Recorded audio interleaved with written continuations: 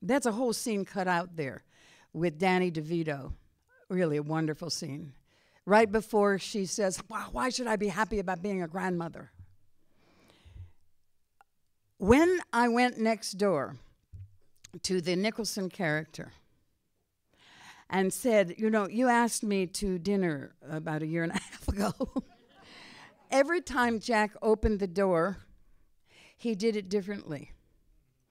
Once, he did it with a bathrobe on.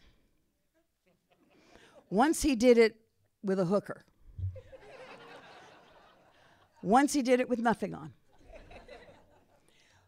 Another time he did it as though he was drunk. That was the brilliance of working with Nicholson, because you could never tell, you know, what he was going to bring out in the other actor. I happen to love that because I live in the present, as all my books say. So I have this understanding that the past, the present, and the future is all happening now. You want to ask any of those questions? No.